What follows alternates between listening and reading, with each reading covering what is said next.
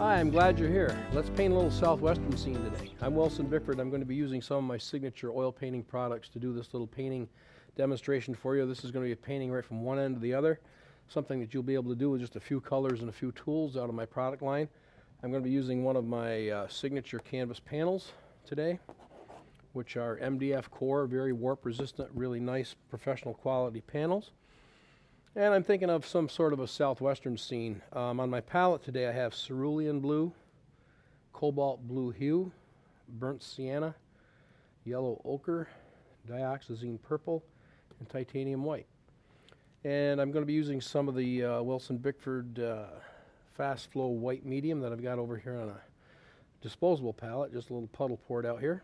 I'll take my 2-inch scenery brush, and I'm going to lubricate the canvas with a nice thin coat of this white medium. This will make my colors very blendable. Everything I put on the canvas from here on out. Now this scrubs on a little hard because the canvas is dry. Once the canvas is wet with this medium, the colors will flow right on. We can get nice soft gradations and tonal variations where we want them, and soft edges. And unfortunately, I've never been to the Southwest, but I really like the color schemes that you see out there. A lot of blues and oranges. If you're not aware of color wheel necessarily, orange and blue are complementary colors on a color wheel, which means they are, supposedly the theory is, they are visually appealing when used together. And I think that's part of the appeal of the southwestern colors. There's a lot of oranges and blue sky and that sort of thing, and they're just very visually appealing. So I'm just going to scrub in a nice thin coat with this 2-inch scenery brush. As you see me flicking hairs off, it's just that this is a brand new brush and it's shedding a little bit, as all new brushes do. Okay, let's get right into this. I'm going to take some cerulean blue into the dirty white brush, and I'm just going to leave my palette laying here for convenience sake. I'm going to take a little bit of cerulean blue. Atmospheric perspective says that anything in the distance is a lighter value. That includes the sky. So if the sky is a long ways away, the lower sky on the lower horizon will be a little bit lighter value. Value simply means how light or dark a color is. So I'm going to have this be quite pale down here, so it looks like it's a long ways away. The sky that's more over your head will be the darker sky, which will be higher on this canvas. So I'm going to switch over here and take some of the cobalt blue, which is a little darker. I want a deeper, darker blue here at the top of the canvas. That will make this area down here at the horizon appear farther away. I'm going to go even stronger yet. The nice part of painting is you can adjust your colors as you go. Blue is my favorite color, so I'm going to pour some blue on here. Now I want these to melt together, so that's where that white base coat comes in handy that I put on earlier. I can just kind of do a crisscross stroke and just weave those colors together. I'm going to want this a little bit darker yet at the top sky. That's an easy adjustment.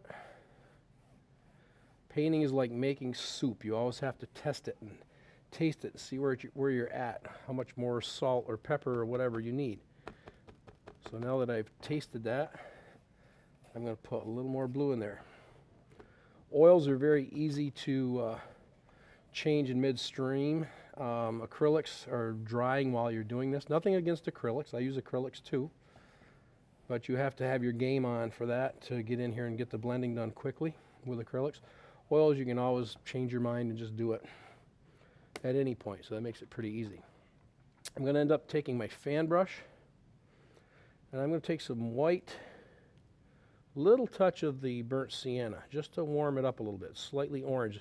Burnt sienna is actually a dark orange, so I'm going to put a little bit of sienna with that white, just to make it like a cream color. And I'm looking at big cumulus clouds here today. Now I'm going to come back and highlight these differently. But I basically just kind of use the corner of the brush and just do a little wiggle jiggle with the brush,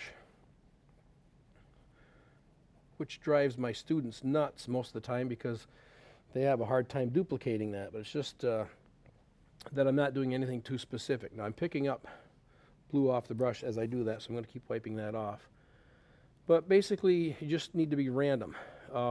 A A lot of people give a fan brush a bad rap and they say, oh, those fan brushes are no good for anything. That's because people tend to do this and they stamp with them. And you get stuff that looks like eyebrows. I don't do that.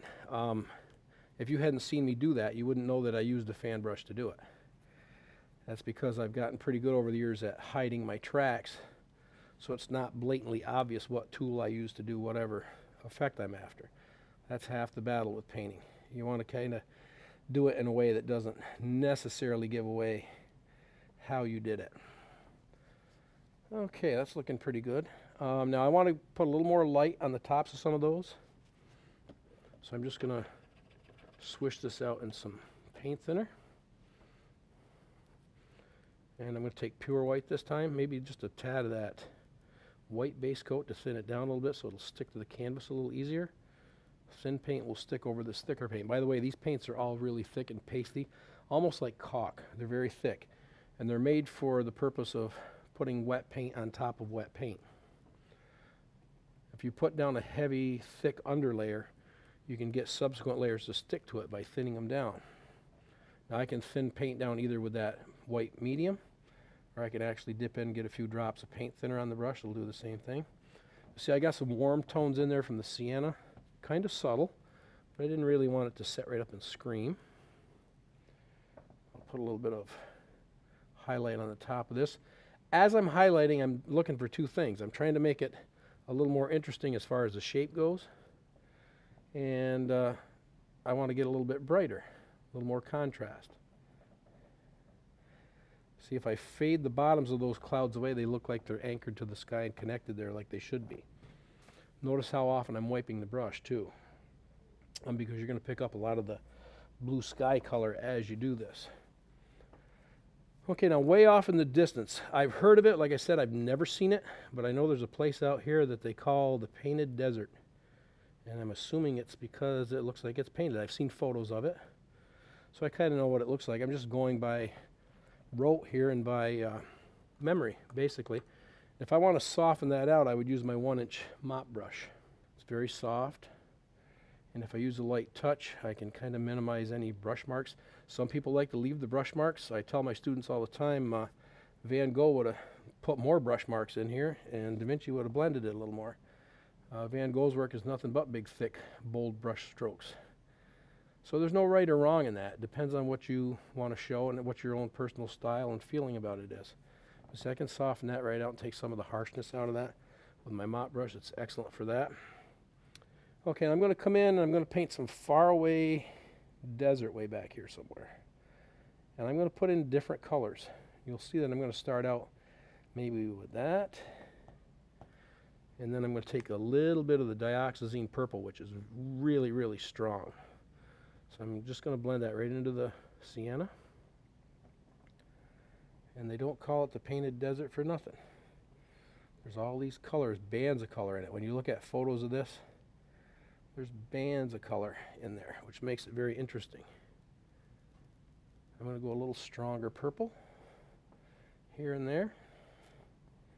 And see, I'm just kind of literally weaving the colors together, bumping them into each other and not looking for stripes necessarily.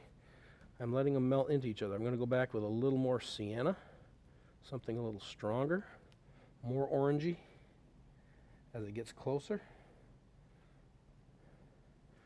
And the desert isn't all just siennas and purples and that sort of thing. Sometimes you see little touches of green. I don't have green on my palette, but as we all know, if I take some blue, I'll take the cobalt blue and a little bit of this yellow ochre. I can make something that's green. And I'll put a few little touches of that in there. Now see, if I leave that horizon as a hard line, it kind of tends to bring it a little closer. So, you know, sometimes you'll see the horizon as a hard edge like that. Depends on the atmosphere of the given day. If I want to push that back a little farther, I can take my nice soft mop brush and watch this disappear. I'm just trying to soften that very top edge of that. Notice how that makes it indistinct. It shoves that back a million miles away. Look how far away that is. The whole thing with painting is you're trying to show distance and depth on a flat surface where you really don't have any. So you always exaggerate what you can and play up certain things to make that happen. And I'm going to go back to this 2-inch scenery brush, even though it's got blue on it. Blue is the complement to orange, like I told you, and that will gray my oranges down somewhat. So I'm just going to wipe this off. I'm going to take a little bit of white, a little bit of the sienna, maybe a tad of the yellow. And I just want something for sandy color up here in the foreground. Now it makes sense to switch back to a bigger brush rather than try to use this little fan brush to cover all that foreground. That's why I like these big brushes. You can get right in and go for it. A lot of people don't think of these as being necessarily art brushes, but they are. It depends on the context in which you use them. I'm going to take some purple and sienna, just to change the flavor, make this a little more interesting. Art isn't always about being absolutely literal. A lot of times I play with color just to make it more interesting one way or another. Okay, so far there's our desert. Now you'll see in the Southwest they have what they call buttes. Isn't that a butte? Is my standard joke. But I'm going to take some sienna and some of this purplish mixture I just used. I want this to be a little more faint. This is my number 6 round brush. I'm going to put a butte way off in the distance here. My plan is to put a bigger one, more defined here. I want this one to be a little lighter than the one I'm going to put in the foreground, so it's far away. And these are just these really strange looking rock formations that creep up out of the ground. That kind of look like this. Very unique. It kind of makes you wonder how they got there. I guess it's something to do with the glaciers going through and carving out, or the river, I guess, at one time way back a million years ago. But they're very unique. I'm just going to soften the bottom of that. I'm not going to worry about too much for highlighting and all that because I want it to look far away. See, this area looks very far away as opposed to what I'm going to do next. Now, there's a couple ways to approach this. If I don't think this is going to stay dark enough for me, I think it will, but if I'm not sure of it, I can take my wipe off tool and I can actually remove some of the excess paint. So let's do that. I'm just doing this from memory. Like I said, I'm not sure you're going to be able to see this really well on camera just yet. I'm just carving out a shape of one of these closer buttes just to remove some of the excess paint, and it helps me kind of get this laid out on my canvas where I want it. Now that's the round pointed end where I can kind of score a line. If I use this flatter end that looks like a little squeegee, that makes it perfect for just actually removing all that excess paint out of there. And just wipe the tool off as you pick up the excess. I know you're thinking I'm losing my mind. You're going to say that doesn't look very good. Well, give me just a minute. I promise it'll get better.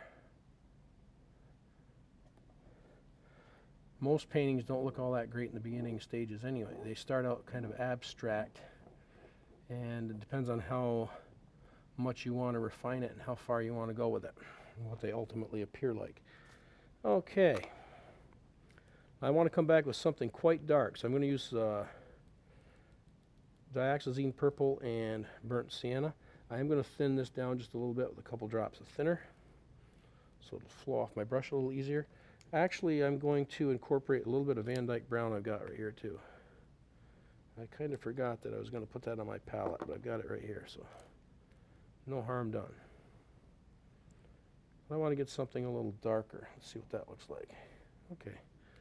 Checking the value. Value just means how light or dark a color is. And any painting you do is just a constant battle between light and dark, and hard edges and soft edges. If you strip painting down to the bare essentials, that's what it amounts to. Hard edges, soft edges, lights and darks, and cool and warm temperatures. See, the sky in this is blue. It's a very cool color. All these browns are going to be, and oranges are going to be much warmer. See, by making this value darker, it brings it much closer than that distant butte. You keeping up with this? I hope so. This isn't hard at all. Obviously, I have painted scenes like this before, so I can kind of do them from memory. If you're painting something like this, you're probably going to want a photograph to look at, to go by. That's fine. That's how everybody starts. Once you get to a point where you've done something a few times, it gets really easy. Okay, I'm just going to switch over to my fan brush, just because this brush is a little small for what I want to do right now, so I just switch over. I use the big brush where I can. I'm just going to bring that down.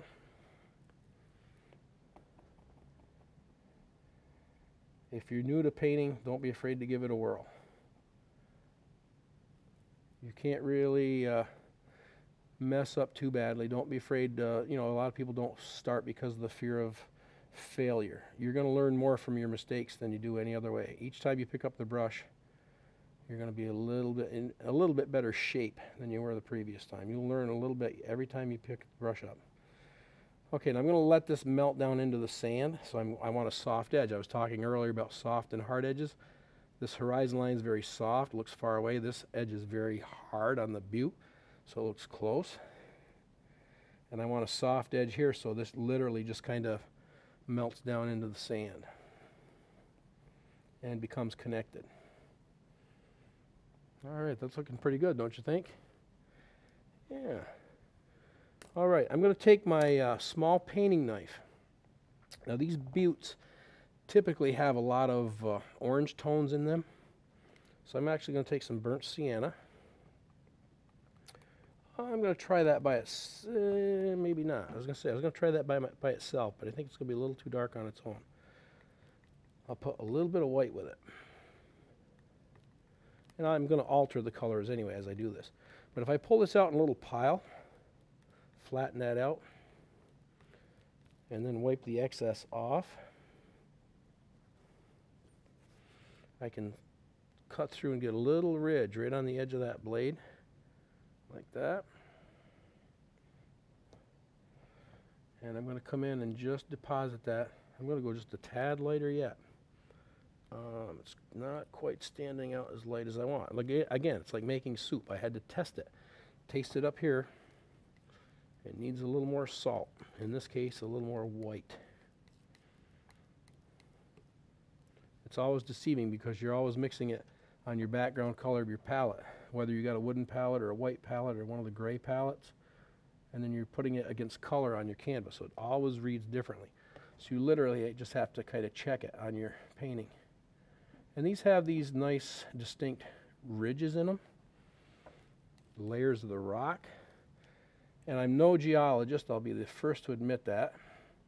So I don't know why it is, all I know is that it is. These ridges tend to go vertically down to about here to this little pedestal, and then they tend to go horizontally. Now, I don't know how Mother Nature did that and how she formed them, so I'm not going to even go there and try to tell you how or why.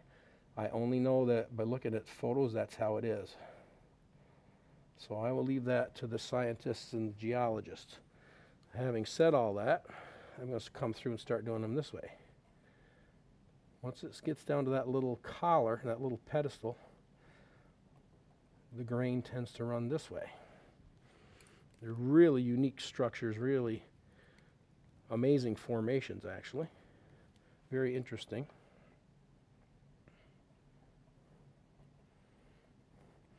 And I'm just going to let those kind of dissipate as it goes down into the sand. Eventually, they get overtaken by the sand and they just kind of even out into the ground and become connected. All right, it's looking pretty good, I think. I'm going to lighten that up just a whisker. I'm going to take a little more white, and this time a little bit of the yellow ochre.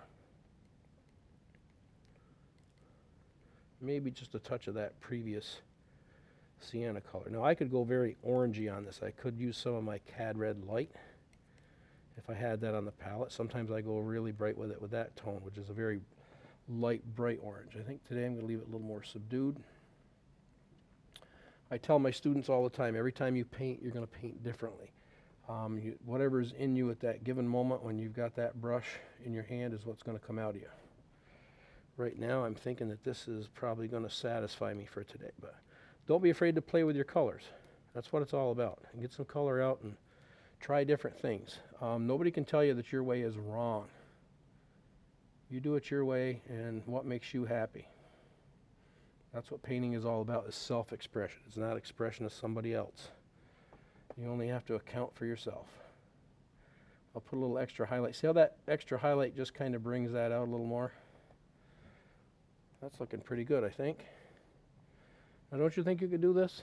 I think you can. It's not that difficult. It takes a little practice. Like I said, you're probably going to want a photo to look at of something, no matter what your subject is. Okay, that's looking pretty decent. This is actually a formation in Monument Valley, what I'm doing here. I guess I forgot to mention that. It's actual rock formation. Excuse me. I'm going to take my fan brush. I'm going to rinse it out. I've got just paint thinner in this pail. Rinse that right out. I'm going to take something a little darker. I'll use Van Dyke Brown, and I'm just going to mix it into the stuff that's already on my palette. You'll see a lot of times I just incorporate one color into the next. That gives you a better chance of having color harmony rather than all these disjointed colors that aren't related. They all kind of mix together and become harmonious with each other. Now, I've thinned this down with paint thinner with the intentions of taking my fan brush like this, and if I snap the bristles like that, you get these little dots. This is called spattering, which gives you a lot of gravelly, gritty texture for roads and paths, and a very useful technique to know. Sometimes I use it for falling snow in a snow scene, or you can use it for gravel on a road, like I said, or stars in a nighttime sky. When I'm doing the gravel texture like that, I don't really just leave it. I smear it a little bit, which means I'm going to take my fan brush now. Now, if you don't want to get your finger dirty, you can actually use the knife. I just usually use my finger. Some people prefer to flick it with the knife. Keeps their fingers out of the paint, but I'm a firm believer painting isn't fun unless you get some on you once in a while, so I'm not afraid of it. I'm going to wipe this off, and I'm not going to use the end like you normally would a fan brush. This is very coarse if I do it this way. But if I use the back side of the brush, I get a much lighter touch, and I just want to smear that a little bit. So it doesn't look like just hard dots, but it looks like little divots and depressions in the sand, and it looks more realistic rather than just little dots on there. See how that softens it somewhat? Now it looks like there's texture in it. Speaking of texture, I'm going to go back with my 1-inch texture brush. And these are a little more coarse than the scenery brushes, and they're made for texture. That's why I named them a texture brush. I'm going to take some burnt sienna, maybe just a touch of purple, but a fair amount of texture on the brush, on the palette. See, I'm using enough paint to actually get texture on the brush. And don't match your bristles together. Leave them nice and open. If I come in, I can kind of get this rough growth and sagebrushy looking stuff.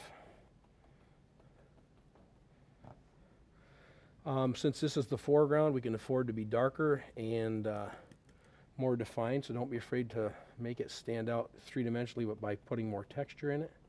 So I'm using quite a bit of paint. If you look at this area back here, it's very smooth and blended, no texture in it at all. I want texture in this stubbly, grassy looking stuff. And see, basically this whole painting is just kind of the orange and blue and the brown. Speaking of the orange, I'm going to wipe that off, and I'm going to take a little bit of straight sienna. Load the brush the same way, quite a bit of paint. And I'm going to put some of that orangey texture in here as well.